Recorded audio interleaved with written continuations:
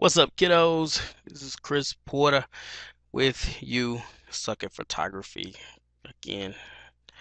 Sometimes I suck, and the only thing you can do in life, guys, is strive to get a little bit better. Today, I'm going to show you a tool that will assist you in your journey of getting better. I have a program called Lightroom made by Adobe. Now, Lightroom is a really cool program. This is Lightroom 2. I'm pretty sure Lightroom 3 is out now. But like I said, I don't have a reason to get it because Lightroom 2 does me just fine. So I'm going to show you guys a couple of the features that I love about Lightroom and what makes it a really cool program to have in your arsenal. Alright guys, the best way that I can show you how to use this program and show you how I use it on a daily basis. First of all, um, you can get the photos into Lightroom a couple of different kinds of ways. You can either import them from a disk, which that's what I'm about to show you guys, or you can import them every time you upload, every time you connect your camera, you can import them. Okay, I found the folder that I want to import into Lightroom, and it's called Rebecca. And you can click down here and import all photos and select the folder. And there are two different folders in here, and I'm going to just click import. Or if you don't want all the pictures in here, all you have to do is click here or here. Like if I only wanted these 46 in here, they're at the bottom. All I have to do is scroll down and there they are. Or if I just want everything in there, I just click import. And notice here how this little line will just go across, and then once it gets to the end, it'll stop. And the folder will end up here. Notice Rebecca, it's right here. So you might have to scroll down to see it. Notice I have two different hard drives that it sees. When I say it, I mean Lightroom. And notice when I mouse over, the image changes in the navigator. Alright guys, once the photos are imported, and you can tell because there's no line up here, and once the photos are imported into Lightroom, that's when you can start making some changes. I'm gonna quickly show you how to do this. The library gets to show you the view where you can choose the different photos over here. And then let's say once you've chosen the folder that you want to edit, you can go to develop photo. Like if I choose this photo, oh, I like that photo, it's a nice photo.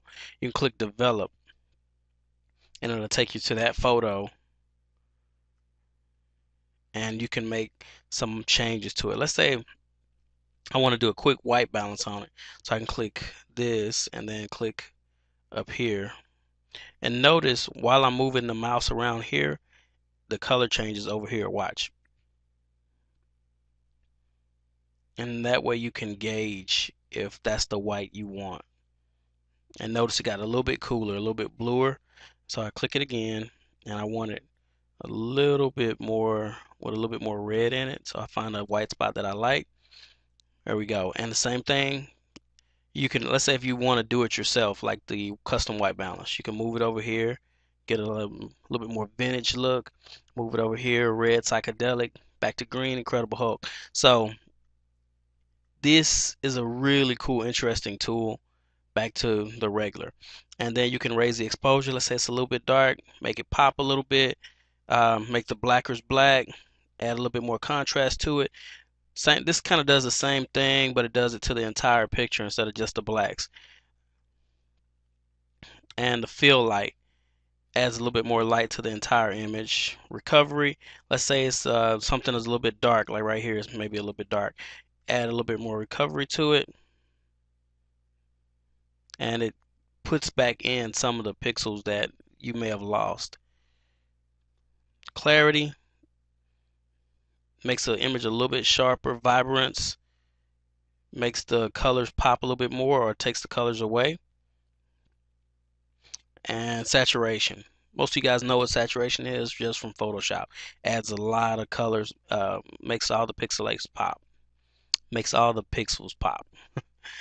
And let's say if you just totally messed it all up and you don't know what you were doing and you just decided that none of it looks right and it just totally screwed up, you can click reset and it resets the whole thing, or you can click edit and undo the settings, keep going back, undo the brightness, keep going back, undo fill, or you can click edit and control Z. Click control Z and do the same thing, keep going back and back. And like I said, you can always reset and just take you back to the original image. Also over here to the right, you have some Lightroom, I'm sorry, over here to the left, you have some Lightroom presets, age age photo, antique, grayscale. These are just different little presets that you guys might use. I use CPL a lot on photos. You can come over here and make a slight adjustment to it.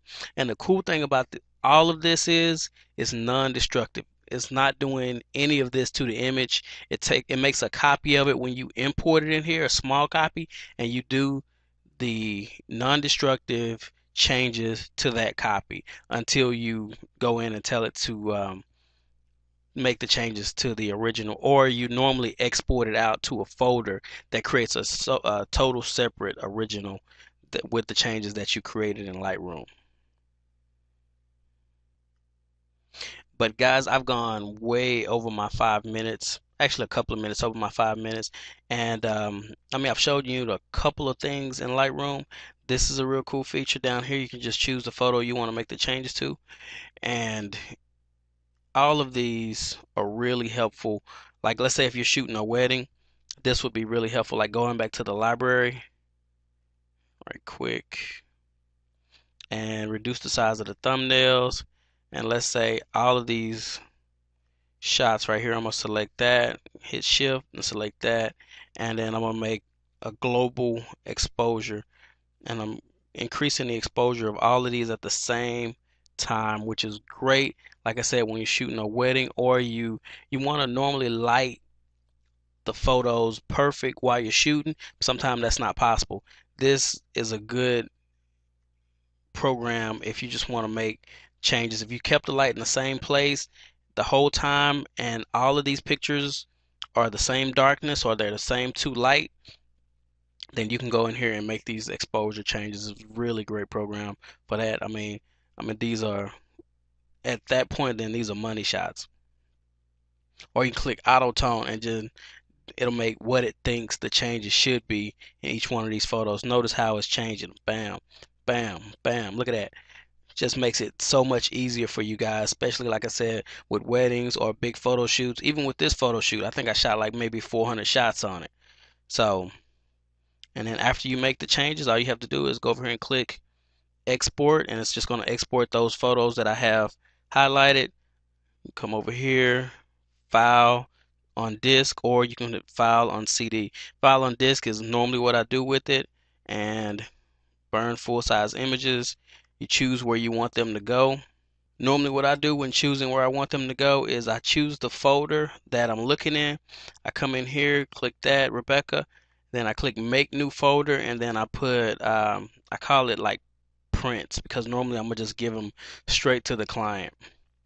And but that's just something I do. I mean, you guys can name it whatever you want to name it. Edits, prints, I mean, just different things like that. You click OK, and all you have to do is make sure the quality is at 100%. That's because I want them full print size, and I don't want it to go in the subfolder.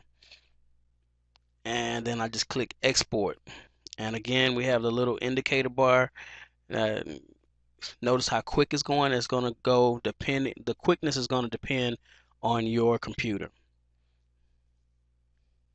Because I had it on disk, so it's trying to burn it to a disk. So I push cancel burn. I'm going to show you guys in the folder that I created. Click Rebecca. There it is. Prints. And these are the prints that have the changes that I made in Lightroom. And just like that, that's money, guys. Quick, no muss, no fuss. The quicker you can get out photos, the quicker you can collect from your clients. quicker they'll be happy. Look at that. There's even the black and white picture. I mean, sorry, the sepia picture that I did. Lovely pictures. All right, guys, and just FYI, if you want to make a little bit more room on your screen, you can always hide these and then go back in. And once you hide them, all you have to do is mouse over them and they'll pop back out. You need a little bit more room, like your monitor's a little bit smaller. It's a really cool feature. All right, guys, I hope you've enjoyed my short tutorial today on Lightroom. I'm gonna create a full-fledged Lightroom tutorial for you guys if you want, and I'll create that for you guys, and I'll put that on yousuckatphotography.com. I showed you how to import photos into Lightroom. I've shown you how to export photos out of Lightroom. I've showed you exposure, white balance, brightness, contrast, sharpening. So, I mean, when it boils down to, Lightroom is a terrific program, guys, if you want to go through a lot of pictures in a small amount of time. And remember, time is money. Guys, I hope you enjoyed this tutorial. Remember, you suck at photography. Follow my tips, not for long. Thanks a lot, guys, for watching. Later.